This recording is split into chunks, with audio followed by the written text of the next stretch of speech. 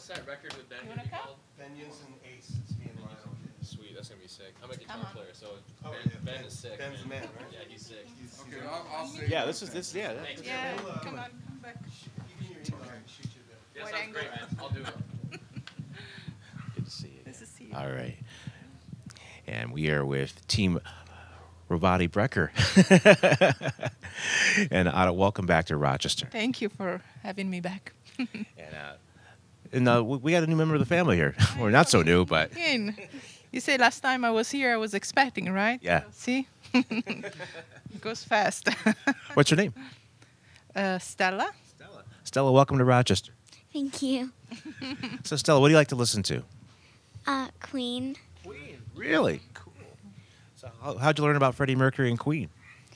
Well, I watched the movie Bohemian Rhapsody, and then I just really loved Queen after that. Yeah, good stuff right there. So I talk about raising a family, and I mean, you guys, this is your life, this is your passion, music, but obviously this is the passion in raising a daughter. So talk about how do you balance those things? Well, it's sometimes it gets a little tough, but I have to say that I think my composition and my playing got much more stronger since I had her.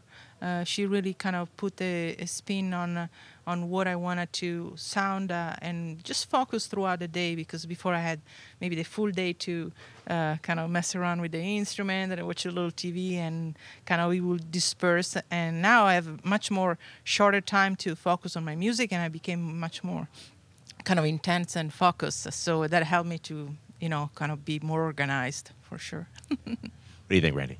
Well, I just wanted to mention that that's very true. I just wrote some liner notes, and I kind of even mentioned that in the liner notes that Stella's really put focus on her lives.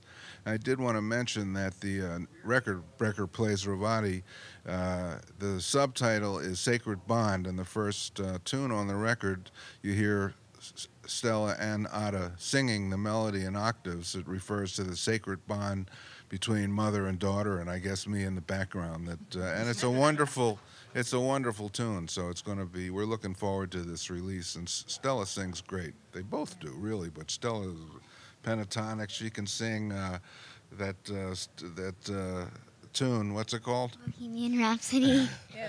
Bohemian Rhapsody. Scat sing the guitar solo. She has the whole thing memorized. So she really sings great. So we're thinking about big things for her. Well, again, thanks so much for coming today. Really appreciate it. Nice meeting you, Stella. Nice to meet you. All right, give me a fist bump. All right.